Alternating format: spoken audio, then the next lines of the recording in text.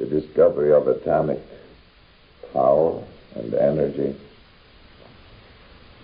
which threatens our civilization on one hand, and on the other hand promises abundance of life for all the people that dwell on the face of the earth. It's the discovery of the treasury of creation. And it all came about through the discovery of a very, very simple formula. E equals mc squared. Now, of course, if you weren't such intelligent people, I wouldn't tell you this, because I see by your bright eyes that you understand exactly what I'm saying, and that's good, because I don't. But anyway, I'm thinking of another very simple formula. Very, very simple. So simple that many people miss it. It's like this: let go, let God. That opens all the treasury of heaven to a poor, lost sinner. The treasury of righteousness, of holiness, of overcoming sin, of healing for the body, of eternal life. Just as simple as that. But you know, you once tried to let go.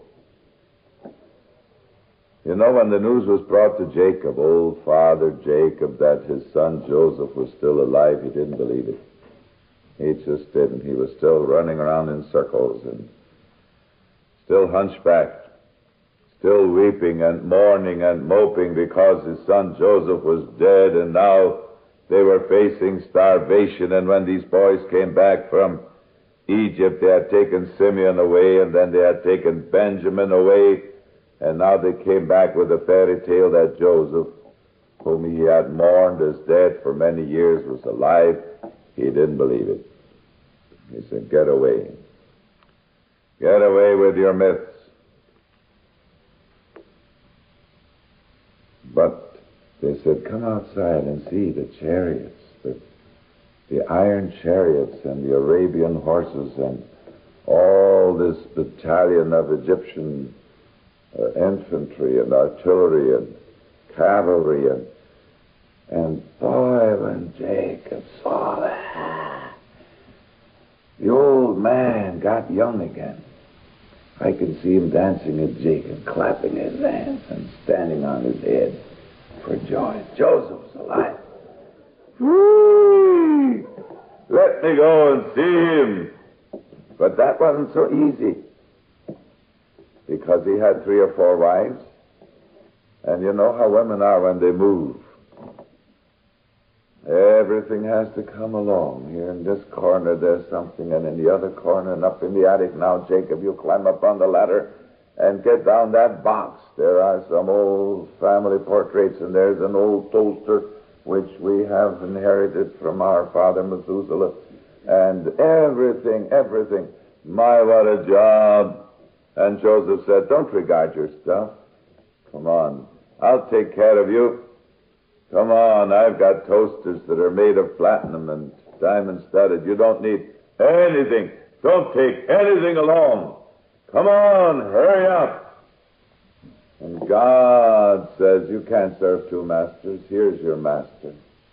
Glory to God. Don't call anybody father upon this earth.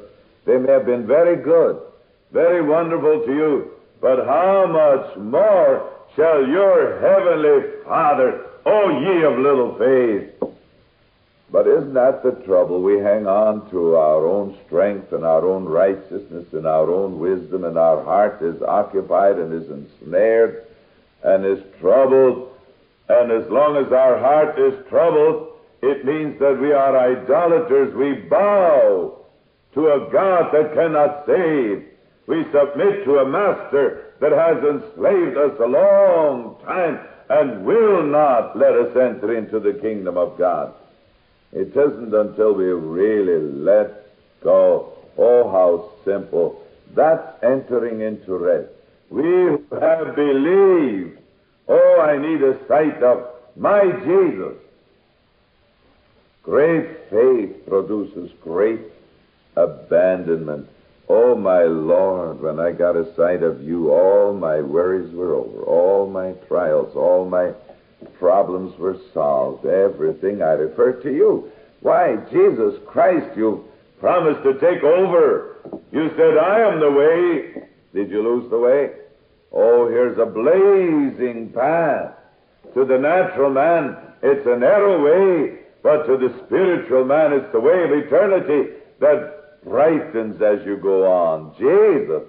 Jesus Christ. Oh, it's one thing to let go, but to let God, really let God, will He? Why, beloved, that's why He spared not His own Son, but He gave Him. How many times does Jesus say, the Father sent the Son, first of all, not to call the righteous, but sinners. If you're a sinner, why then God sent the Son for you, personally. You have a right. If you are righteous, you have no right to the Savior. But if you're a sinner, is Zacchaeus up in the tree, or a Magdalene in the mud, you are the one for whom God sent His Son. And this is the work of God, that ye believe on Him whom He hath sent. Thank God He's here today.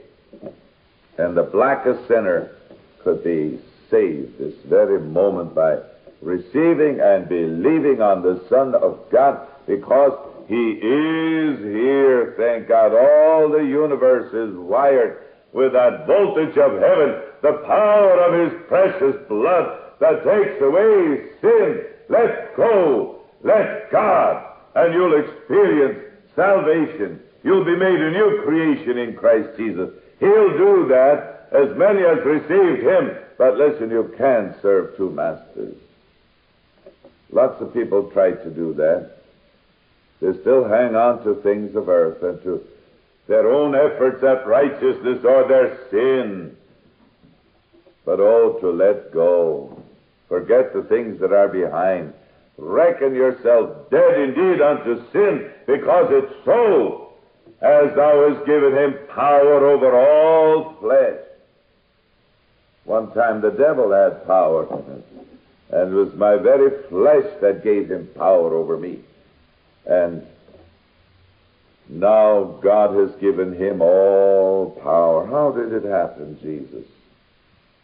Oh, by becoming man, by taking my place, by being associated with me, related to me, by being one with me, by entering into this human race and taking the chains from them and breaking them.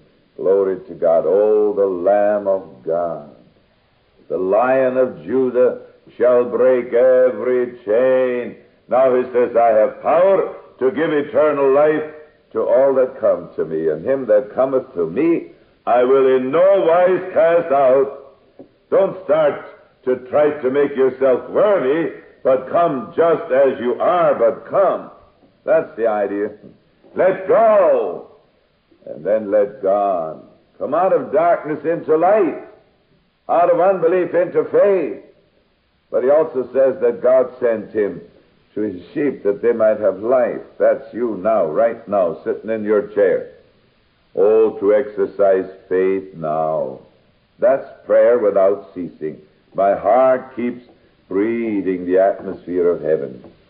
Glory to God. My disease flees. Oh, herein is health. Now I wake up. Now the Old Testament lives.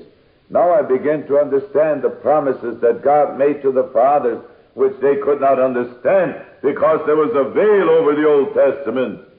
But today I see that the Jehovah of the Old Testament, who labored incessantly to deliver His people and bring them into a place of faith where they would really let go and let God. But when they didn't see Moses, they built a golden calf. They had to see something. They had to feel something. When they didn't feel, then they blamed Moses. When they couldn't drink water for a while, then they said, you brought us into this wilderness to kill us. And they forgot the rock that followed them, which was Christ. And God purposely allowed them to suffer thirst and hunger, that He might wake them up to these eternal blessings. Glory to God. Oh, beloved, the kingdom of God is within. And God labored for 4,000 years over his humanity to get them ready for this unspeakable visitation of Jesus. This is the work of God, that you believe on him whom he has sent. And oh, how we fail because we don't let God. Maybe you did let go, but you must let God. You do that by exercising this union with the Son of God. Jesus, you are in my heart. Maybe you see corruption there. Maybe you see bondage there. And as long as you see it, you'll certainly be enslaved. God says, they looked unto him. Hallelujah. As many as looked, lived. Oh, that this morning we might get a new sight of Jesus, our Jesus, whom God sent to us. Praise God. Not because we are worthy, but because we are unworthy. Not because there's any strength in us, but because we're weak, hopeless, helpless. Thank God. Stop moping about your helplessness and your hopelessness and your unworthiness. You'll never be different. You only aggravate the trouble. But let it go. Lass das alte lecker Wrack versinken ins Meer. Glory to God. Forsake the old wreck. Let it sink. Don't regard your stuff. Joseph's alive. Jesus is alive. Glory to God. And the Bible says that God sent Joseph beforehand to save much people. Hallelujah. And God sent Jesus Christ to save you and me. But I tell you, he is a Savior. Let him save you. He is a king. Let him reign. I said to him, Jesus, I can't tell you how to reign over your own empire and kingdom. You've got to know how to do that, but I'll submit. Take thy great power and reign. I often think of that scripture in Isaiah where he says, let this ruin be under your hands. My, I made a mess of it. Now, Lord, here you have my mess. Glory to God. He knows what to do with it. Oh, praise Jesus. Let go. Hang it on the wall. First time I saw that was when my brother had received the baptism, and we thought he'd gotten into fanaticism. But when he came home, he was very quiet. And while I had to go to work, he was at home washing dishes and helping around the house. And when I came home in the evening, he had put that motto on the wall, let go, let God. He had cut the letters out of cardboard and strung them on a string across the wall. It impressed me very deeply. I didn't know what it meant then. And you know where that motto comes from. Another student had thought of putting the word on the wall for his own encouragement. Let God. He had done the same thing. He had strung it on a string, and when he came back to the room, that D had fallen off. And the motto said, let go. Oh, he said, that's an idea. Those two belong together. Let go. Let go. Let go. Don't worry. Let not your heart be troubled. As long as you let your heart be troubled, your heart will be enslaved. That's the trouble.